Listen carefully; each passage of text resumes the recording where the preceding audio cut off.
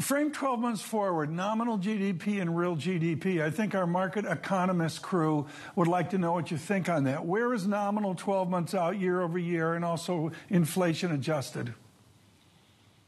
Tom, I think we're going to tumble pretty hard moving into mid-year and in late 2023.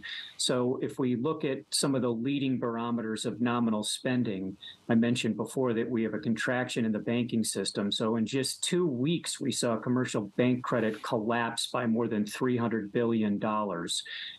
Commercial bank deposits are down almost $1 trillion over the course of just over a year. And you've got the Fed that has its policy rate above every note and bond yield across the Treasury yield curve. So that is not a configuration that should lead us into thinking that there's going to be some kind of perfect soft landing or no landing scenario. I think the landing could be quite a bit harder than many are discussing. And in that context, you could have nominal GDP fall to zero, even below zero temporarily. And that is a recession scenario. Right. It won't be a permanent state of affairs. Eventually, the Fed will have to adjust. But I'm afraid they're being dragged along by lagging indicators of the business cycle. Service sector inflation is in the index of lagging economic indicators. Payroll growth, it's critical, but it's a coincident indicator.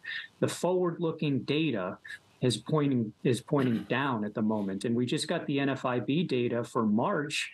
If you look at the underlying index on small business credit conditions, availability of loans, we're at levels now that you do not see outside of recessions. How big a mistake is a rate rise May 3rd? I mean, I'm not going to fault the Fed if they're data dependent and they got to wait for obvious data that, they're not in the game you're in, Michael. But is it a mistake to see a May 3rd rate increase?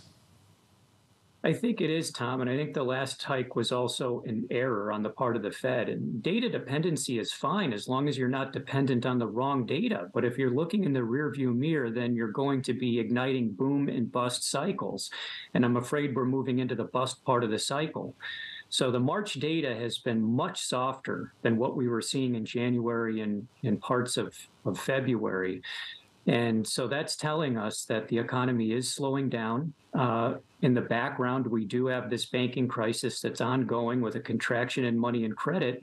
So to have the Fed adding on now, continuing to push short-term interest rates up and to push the curve into deeper inversion, I think sets us up for a potentially deeper downturn than would otherwise be the case.